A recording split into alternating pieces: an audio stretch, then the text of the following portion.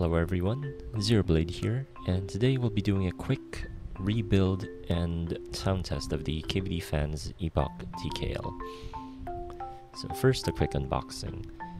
Here we've got the spare PCB that I had included, just in case I broke the one that comes with the kit.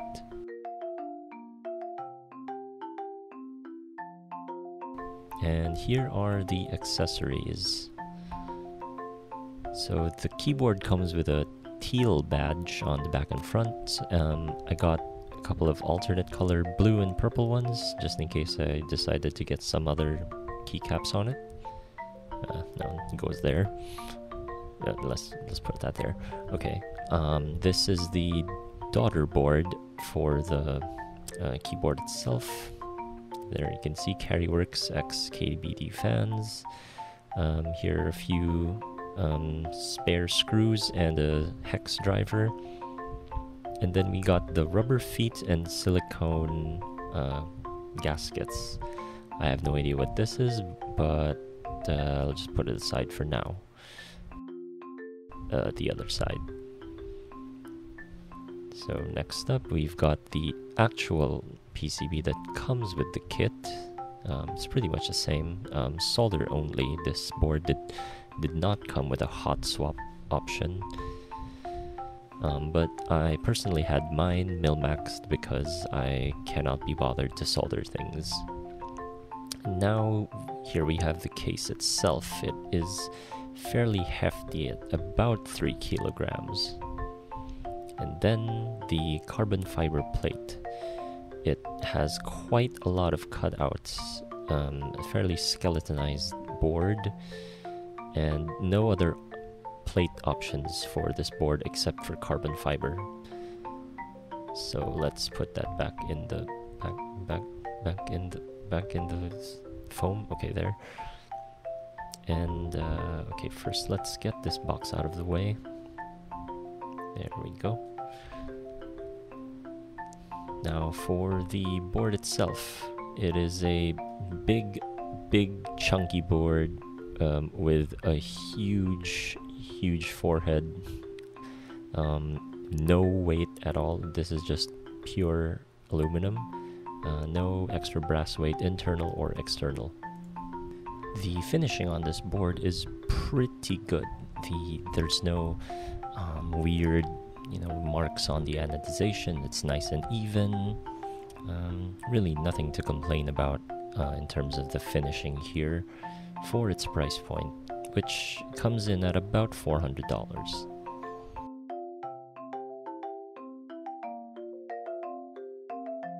So one annoying thing about this board is that the rubber feet cover the screw holes at the bottom.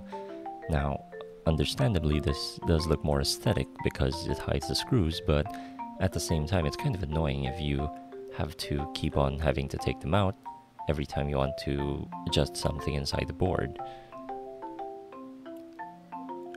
Originally, I built this board with a sheet of EVA foam in between to help sort of dampen the sound of the switches in the board, but it didn't fit. So I had a few more sheets made, and well, those didn't fit either. I also had some P foam cut, just to sort of the whole P foam meme that's so popular these days. The board only came with a carbon fiber plate, which I really didn't like because it was both rigid, but it sounded kind of hollow and plasticky.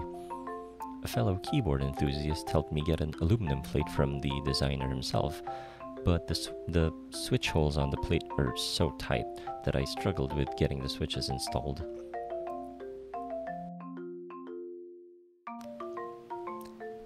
Now here we've got some Neapolitans. Oh man, these are so tight. It is so tight right now. So I'm gonna put these switches onto the plate, then install directly onto the PCB. The keyboard on the Dolch Pac 80 was what inspired me to get into custom mechanical keyboards. I joined the very first group buy for the Keycaps years ago, but I never found a board that replicated the design. the board and parts shipped to a forwarder who then proceeded to lose it for like 2 months. I got the UE and Portico in between, but eventually they found a package and it my way. I initially built the board using the original carbon fiber plate and some EVA foam, but it's gone through several rebuilds for the feel and sound. The Epoch 80 is huge and chunky with bezels for miles, and the cuts on the top and bottom of the board mimic the original Dolch boards. The case itself is finished in a deep matte black without any issues on the anodization. It's a big and weighty board, clocking in at 3 kilos, even without any separate weights. Using the aluminum plate makes for a pretty loud and clacky board. Combined with the EVA foam at the bottom, it pretty much eliminates any flex, but the feel isn't harsh like the U80s. Even after several tries, the plate and PCB kept popping apart. Eventually I realized that maybe trying to jam a bunch of foam in between them wouldn't work. In the end, I ditched the EVA foam, leaving only the PE foam sheet, and it managed to work out somehow. Right, now to fit the daughter board cable on, and top on, screw in the bottom case.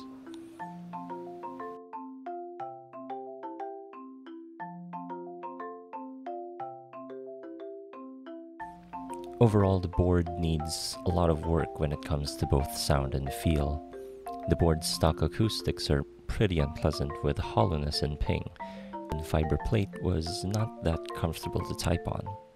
Adding some foam and using a thick aluminum plate helped to deal with those issues, but it is by far the least pleasant board to use among the ones I own.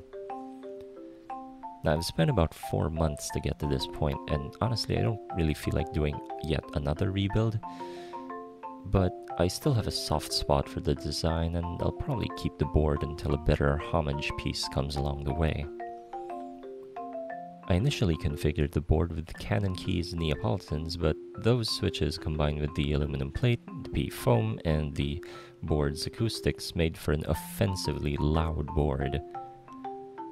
Like Cherry MX Blue level painful. I decided to swap them out to some stock Durock T1s. I figured I might as well record a sound test for both switches, so here you go.